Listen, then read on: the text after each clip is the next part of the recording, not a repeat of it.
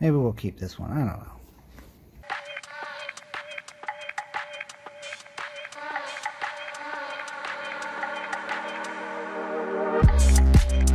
Alright, so what I'll be using today is, of course, the stuff that you can see here. I have a cardboard box, so when I pull this, the crystals off, I put them on the cardboard.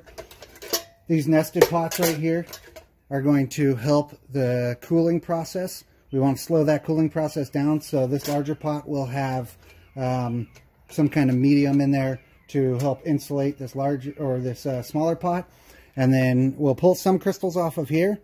And then from there, we'll dump it into that and try to go for pretty much a round 2 type thing. You can pick one of these things up for like 15 bucks. They're pretty cheap. They can be used for a number of things. These stainless steel tweezer sets, what do you call them?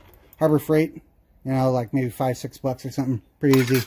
You know, everything you're going to use though, you know, basically it should only be used for this project from here on out. But that's what I got. And we'll get to showing you what's going on.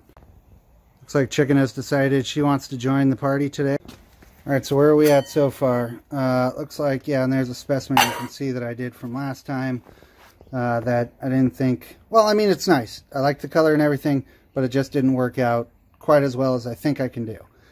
This is one thing that you will notice if you know, start trying to grow crystals like this, is you will always feel like you can do just a little better. But anyway, we're gonna let this heat up to temperature, get all the slag type stuff off the top, and then from there we'll start pulling crystals once it cools. It just occurred to me as well that I should tell you, you can get this stuff on Amazon. I bought it for what was it, $80 for 8 pounds, so pretty good. Good something to start with. But yeah.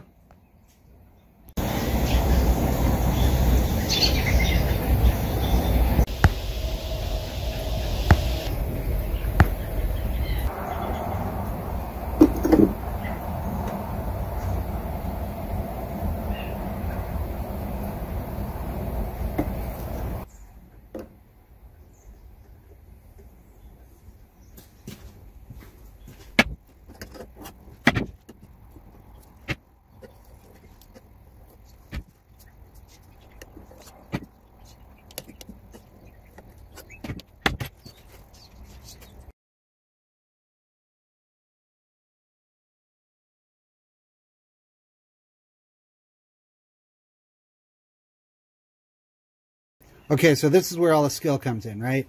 This is where I found that if I use my small tweezers here with the angle, and if I take just a little corner over here, what I can do is I can create some really tiny ripples.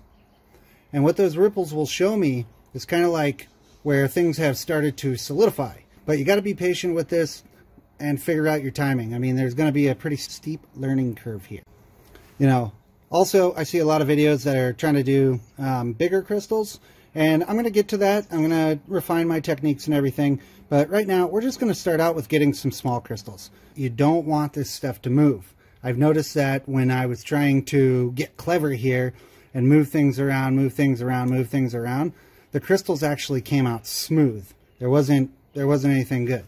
I did get a couple good ones out of that, but ultimately it was a failure because I moved it around too much. Now, as of right now, I can see, oh, I might have one building up here. We'll give it a couple more minutes and then we'll pull it. One thing I will say though right now is using this table, I already don't like it. Because even so much as, you know, sitting the tweezers down, here, you can see that does a little bit of ripple effect. And I don't like that. Moved it down on the concrete. Table was too shaky. I noticed that it wasn't going to work, so that's something to learn. But yep, we're having it cool right now. I had to reheat it, and yeah, this has been about, I don't know, 2 minutes since I turned it off.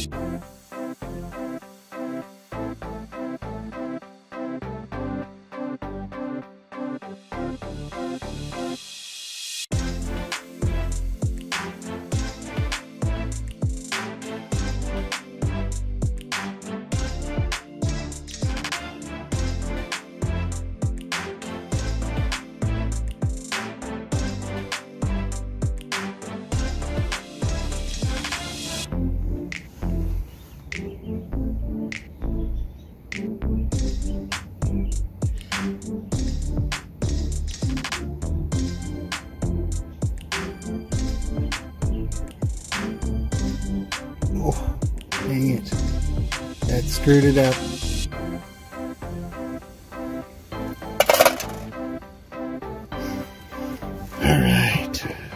Alright, so kind of sort of a problem here, but not too big of a deal. I'm going to try to salvage something real quick. My battery's about to die, so I'm going to pour this in here.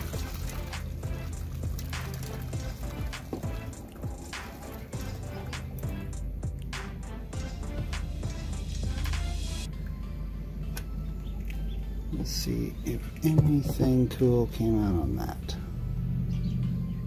So that's cool, but we're going to try again.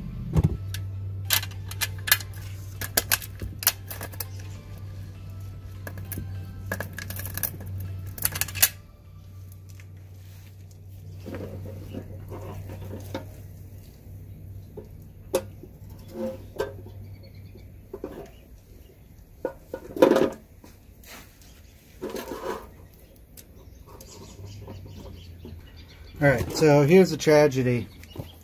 See over in there? That's really cool in there. But that's about it. Not too much over in there. That's kind of neat, but not very defined. It needs to be cooled slower. So we're going to actually get the battery charged up, and then we're going to get this, do a redo. So of the ones that I just did though, this one I am going to keep. Turned out pretty neat. It's pretty well defined. It's a nice little single piece. I like the overall size of the cube. I'll show you once it's cool. But yeah, that's a good one. This one you can see right here, pretty good example.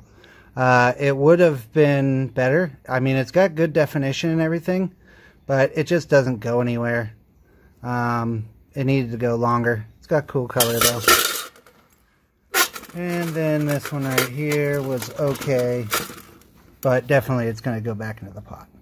I like the small cubes. It's pretty wicked right there.